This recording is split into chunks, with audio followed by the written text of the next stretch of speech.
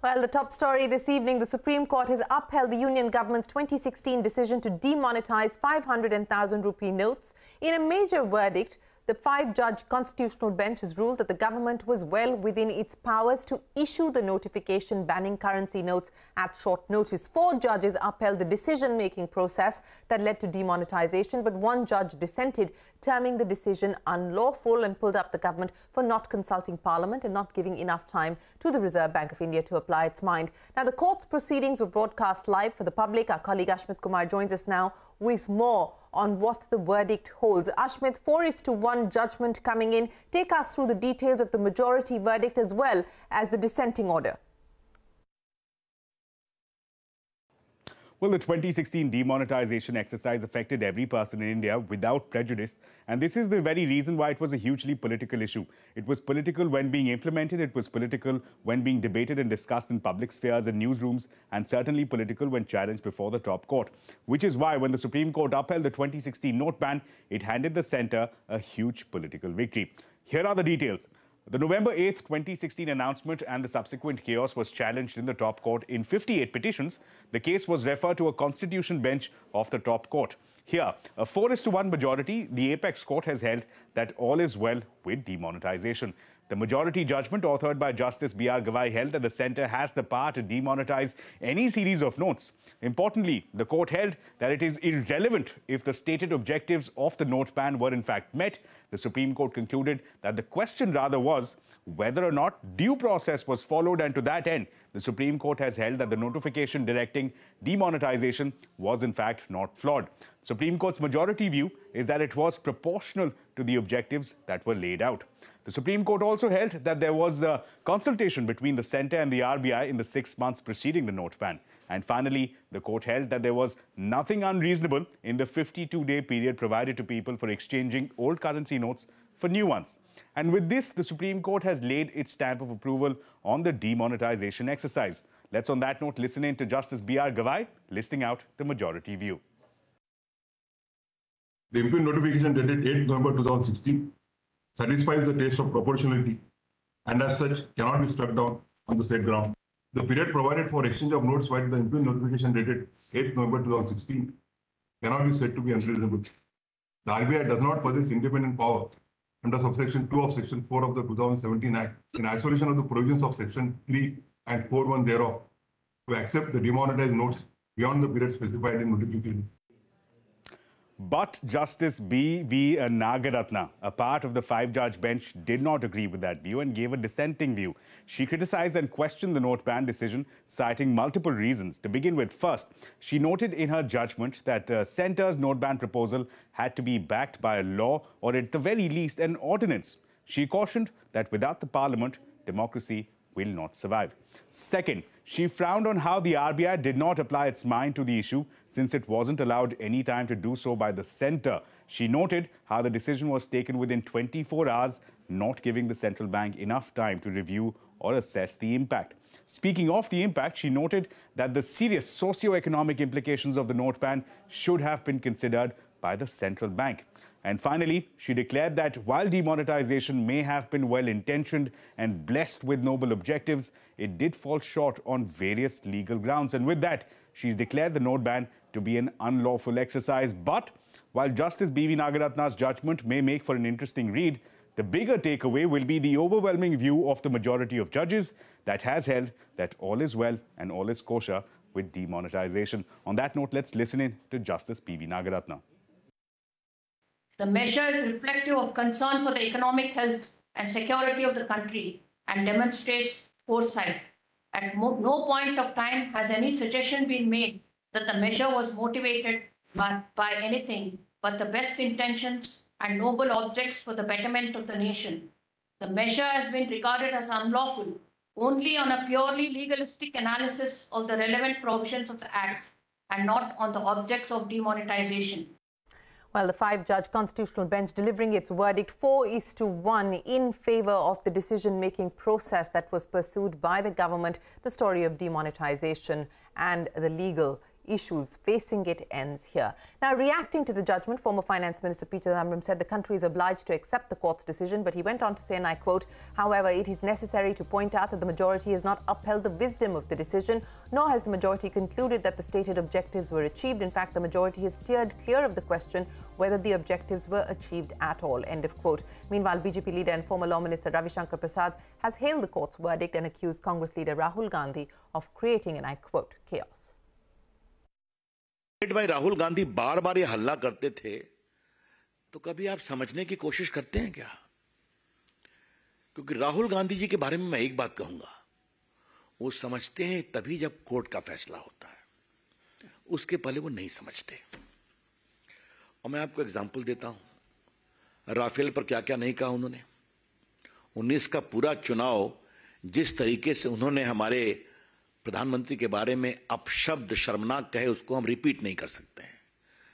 देश जनता ने जवाब दिया। जब सुप्रीम कोर्ट का फैसला आया तो ठंडे हो गए। The Honorable Supreme Court has pronounced a verdict on the process of demonetization. In the verdict, the Honorable Supreme Court pronounced that Section 26(2) of the RBI Act of 1934, was it correctly applied on this decision or not? The majority Supreme Court verdict deals with the limited objective, limited issue of the process of demonetization, not with its outcomes. Well, from demonetization to the first day of the markets trading in 2023, and the Lal Street rung in the new year on a positive note. The Nifty and the Sensex gained over 0.5%, but mid-cap outperformance helped keep the market breath in favor of advances. Metal stocks leading from the front today, and Nigel is standing by to wrap up the day's trading action. Global markets shut, Nigel, but our market starting off 2023 on a positive note. Well, it was a good start to 2023 with the Nifty ending on a winning note. Though volumes were still a little bit lower, so it wasn't really houseful. The mid-cap and the small-cap indices, they started off a little bit better, and the hope is that 2023 will be a far better year for the broader markets in comparison to what the headline index is likely to do. The Nifty Bank, well, it managed to conquer the 20 DMA, which was a bit of a resistance zone, but just about. Now, if we're looking at the indices itself, just take a look at that. The mid-cap and the small-cap indices, both of them did outperform, which is heartening. But there were two sectors that were in focus today. Metal stocks. On optimism of China reopening, you had Hindalco as well as Tata Steel. Both of them were the biggest gainers on the Nifty itself. Jefferies did go ahead and upgrade the stocks, while the smaller names as well did do pretty well. Moil, there was a price increase out there, and SAIL, there's optimism that the entire Ferris pack will see improvement of profitability. That's the hope as of now, but metals did well. Auto stocks on the flip side, they had a mixed reaction to their numbers. Mahindra & Mahindra managed to end mildly higher. Bajaj Auto a little bit cautious on the exports, so that was a little bit lower. But the big winners were from the broader markets. SML Isuzu, the reopening trade is playing out there. Schools, colleges back, so that's why that stock was up 20%, while Atul Auto as well did end higher. There are other big winners. MCX was under pressure in trade today. They've renewed their contract with 63 boards. The hope was that they'll be resorting to a new system which will cut down costs. That didn't happen, so that was under some pressure. NCC won more orders, so that was higher. And from the IT pack itself, Persistent Systems was the big outperformer. The Nifty not out of the woods yet again, because it needs to conquer that 18,250 to around 18,350. Nonetheless, it was a good start to the year. A good start indeed, Nigel. Many thanks. The rupee, meanwhile, kicked off the new year on a strong note as well, but retreated from early strength, ending at 82.73 against the greenback. This is banks bought dollars on behalf of importers. China's factory activity has contracted for the third straight month. In December, this has also been the sharpest pace of contraction in nearly 3 years. The rise in COVID cases has led to large-scale disruption. The Purchasing Managers Index fell from a reading of 48 in November to 47 in December. Anything below 50 is contraction. And speaking of China, the head of the International Monetary Fund has warned that China is likely to grow at or below global growth for the first time in 40 years. In a conversation with CBS, Kristalina Georgieva said, 3 big economies, which are the US, the EU and China, are slowing down simultaneously, and the IMF expects 1/3 of the global economy to be in recession this year. Now, even as the world economy is bracing for a recession, manufacturing activity in India is at its highest level in more than 2 years. From a reading of under 56 in November, the Purchasing Managers Index is now closer to 58, marking the highest increase in new factory orders and production in more than 2 years. And speaking of production, the auto industry reported a mixed set of sales numbers. This December, while commercial vehicle sales registered a strong rise, India's leading car maker Maruti Suzuki and two-wheeler giant Bajaj Auto ended 2022 on a weak note. Sonia standing by with the details. Sonia. Well, thanks a lot for that. I decided to, break it up into the strong and the weak numbers. And just to start off with the strong numbers first, Tata Motors was a very good set of numbers. Both the passenger vehicle as well as the commercial vehicle segment did quite well. In fact, the total domestic sales went up 10%, led largely by the medium and heavy commercial vehicle segment, which saw a growth of 34%. And Tata Motors posted its highest ever monthly as well as quarterly passenger vehicle sales. Let's move on to Ashok Leyland. In fact, the entire commercial vehicle piece has done really well. So Ashok Leyland, very strong sales in December, a total growth of 45% year-on-year. This was largely led by the medium and heavy commercial vehicle sales, which were up 61%. And that's because of a revival in bus demand. So bus sales have gone up by about 108% compared to same time last year. Let's move on to M&M now, where there was very strong traction both in the auto as well as the tractor segment for them. Auto sales went up 45% year-on-year, led largely by the new launches in the SUV segment. So SUV sales went up 62% year-on-year, coming in at over 28,300 units, while the tractor segment, both M&M as well as Escorts did very well. So the tractor sales for M&M went up 27% year-on-year. The company saying that the Rabi crop sowing has progressed very well, while Escorts as well, total sales went up by almost about 19%. Now, on the weaker side, you had Maruti, Bajaj Auto and Royal Enfield numbers, which were quite weak. Maruti's numbers, despite the management saying that, the retail sales are better, the wholesale numbers looked very weak. Total sales down 9% and domestic sales down about 10%. Bajaj Auto as well, big crack in the export numbers, which led to an overall fall of 22%, and export sales were down by almost about 40-odd%. And finally, Eicher Motors, Royal Enfield sales were below street expectations and down 7% compared to what we saw last year. Back Sonia, many thanks. And speaking of macroeconomic data, the Centre for Monitoring the Indian Economy reports that India's unemployment rate rose to 8.3% in December, hitting a 16-month high. Urban employment rose to above 10% versus nearly 9% in November. However, rural employment saw a marginal slip to 7.4% versus 7.5% in November. The Ministry of Corporate Affairs has waved the green flag for Shipping Corporation of India to split its core and non-core businesses. This paves the way for the government to divest a 63% stake in the company. The government today released a consultation paper for its upcoming online gaming policy. It has proposed self-regulation, mandatory players verification and additional due diligence. Online gaming companies will be covered under the new IT rules that were issued in 2021 for social media platforms. Stakeholders can give their comments till the 17th of January.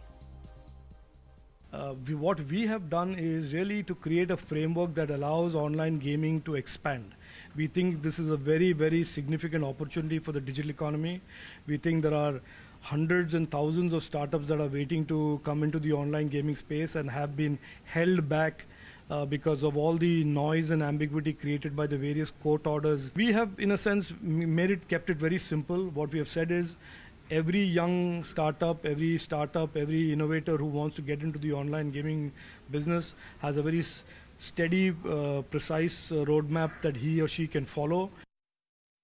The rules that we've seen at first glance clearly indicate that, the industry is more or less complying with the requirements, and whatever needs to be done from here on as the self-regulatory organization, the SRO, that the MeitY has mentioned in the rules.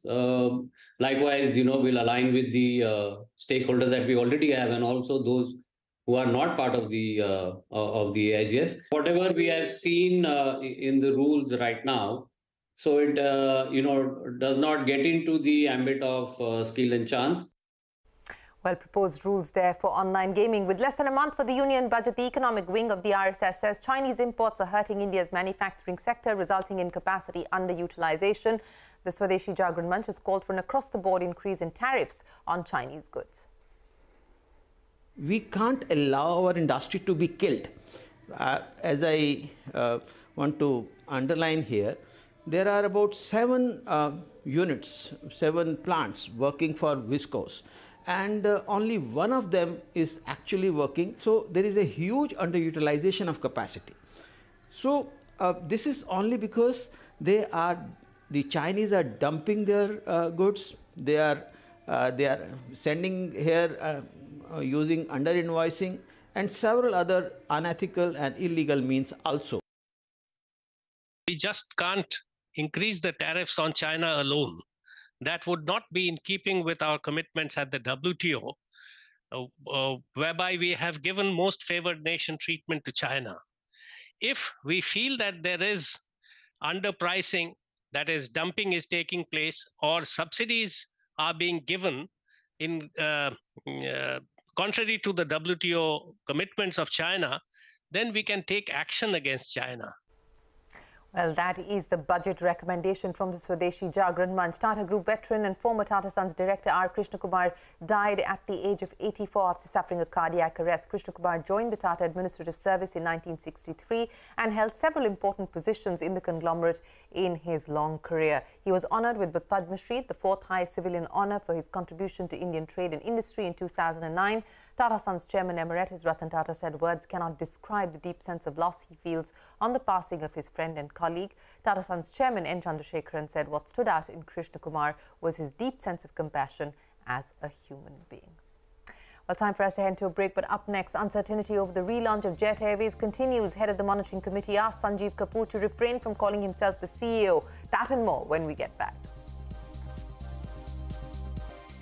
Well, here's the latest in the ICICI Bank Videocon case. The special CBI court adjourned the hearing of Venugopal Doot's application challenging his arrest. No further date has been decided for the next hearing. Meanwhile, the Bombay High Court is set to hear Chanda Kochhar and Deepak Kochhar's application seeking quashing of their remand orders. The centre has extended the fixed price cap of liquid oxygen, oxygen concentrators and 5 medical devices, including nebulizers and oximeters. The step ensures that prices don't shoot up in case of a surge in COVID cases. The extension will remain effective till the 31st of March. Here's the latest in the snack-making space. Popular bhujia maker Bikaji Foods International has acquired Hanuman Agro Foods, further expanding its business. After the acquisition, Bikaner will hold 99.6% stake in Hanuman Agro Food. On to a CNBC-TV18 exclusive. Jet Airways' revival plan has taken another interesting turn, even as uncertainty continues over its relaunch. We learn from sources that Jet Airways' erstwhile resolution professional and the head of the monitoring committee, Ashish Chowcharia, has sent a notice to Sanjeev Kapoor objecting to his designation as the CEO of Jet Airways. Joining us now, Madiha takes us through the details. Madiha, things getting more and more challenging for Jet Airways and its possible revival.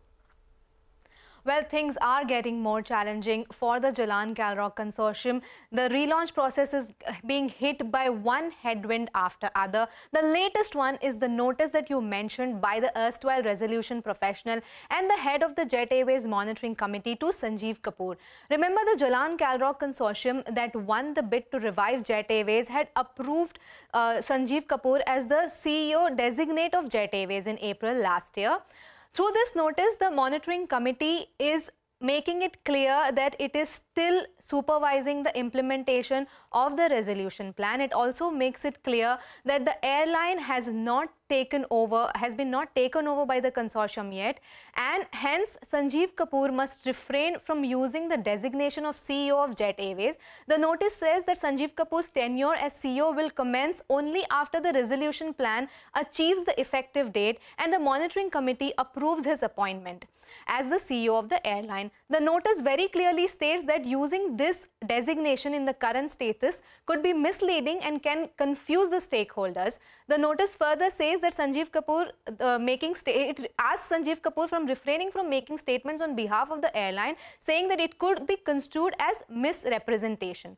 While one can question why has the monitoring committee taken so long to raise an objection, the timing of this notice coincides with recent comments and articles by Sanjeev Kapoor on aviation-related matters, where he spoke in the capacity of the CEO of Jet Airways. The consortium, in response to our query, confirmed that Sanjeev Kapoor was appointed by the JKC as the designated CEO of the to-be-revived Jet Airways in April 2022, and he remains the CEO designate until ownership of the airline is transferred to the JKC. All right, Madhya, appreciate you joining us. Now, top-level exits continue at Zomato. The co-founder and chief technology officer, Gunjan Patidar, has resigned after more than 10 years in the company. According to Zomato's regulatory filings, Patidar was one of the first few employees of the company and built the core tech systems. This is another big exit after co-founder Mohit Gupta quit after a 4.5-year stint in November last year.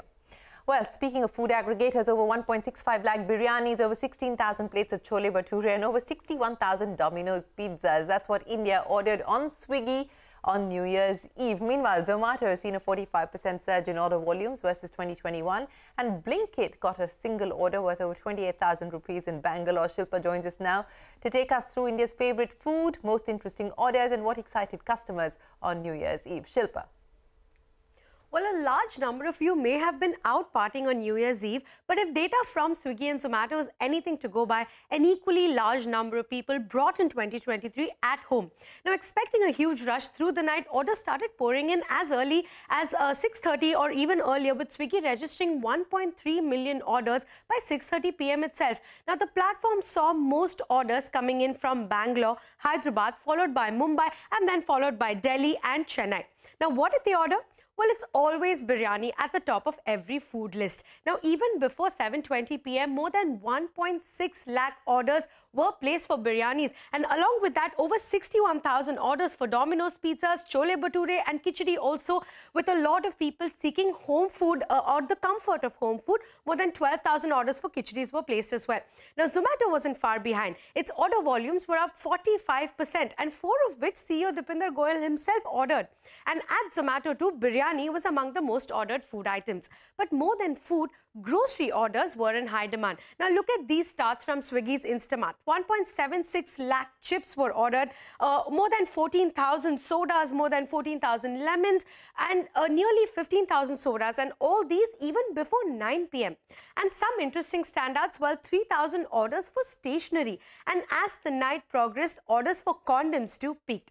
Now, it was a party at Blinkit as well. Over 56,000 packets of chips, 1.5 lakh lemons and other party essentials were ordered. And its biggest order was worth nearly 29,000 rupees from Bengaluru, a customer there. Now, in fact, Goyal also tweeted that Zomato delivered more orders just this New Year's Eve than it did in all the first 3 years of launching its food delivery service. Well, a happy New Year indeed for these platforms. Well, Shilpa, many thanks for joining us. Now, India's art scene could soon get a shot at expanding its presence in the international art world. IIM Ahmedabad and Mumbai-based Aura Art Development have come together to create India's first constant quality price index, which will help track art prices in the country. Aditi Sharma reports this could be the catalyst Indian art and artists needed to energize art as an investment opportunity. That Germany Roy oil piece hanging on your living room wall is about a lot more than aesthetics. But have you tracked the change in its price since you bought it? How has it fared compared to pieces by other, even newer Indian artists whose works have been making them household names among art connoisseurs? You can now find out by accessing the Indian Art Index, the brainchild of Mumbai-based art gallery Aura Art and IIM Ahmedabad. This first-of-its-kind index tracks the movement in the prices of pieces by 25 prominent Indian artists, from M.F. Hussain to S.H. Raza to Tayyab Mehta, based on prices that they fetch at 11 global art auctions. Data is updated quarterly and the index is published twice a year. The aim, its creators say, is not just to offer real-time price information, but promote Indian art globally. The index starts in the first quarter of 2001.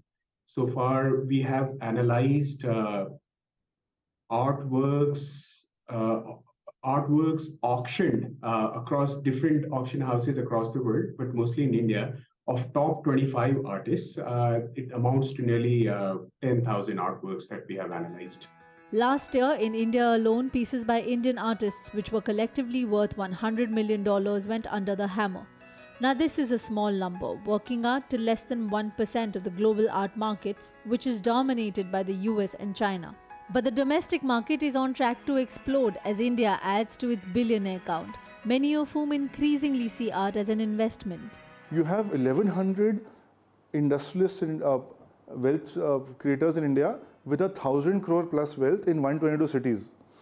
My guess is that only 25 to 50 of them have been allocating anything of meaningful amounts to art. Even if they put 1% of their wealth in the next 10 years towards art, which is 10 crores per person and growing, you have 10,000 crore coming into art from this one small pool. The index also aims to bring in greater transparency in the art investment world. The Indian Art Index will join the likes of Sotheby's, Main Moses and ArtNet, which provide several art indices. Hopefully, it will also play a significant role in adding Indian art to the global art investors' palette. In Mumbai, Aditi Sharma. And with that, it is time for us to wrap up this edition of India Business Hour. From all of us here, goodbye. Thanks for watching. Here's wishing all of our viewers a very happy 2023.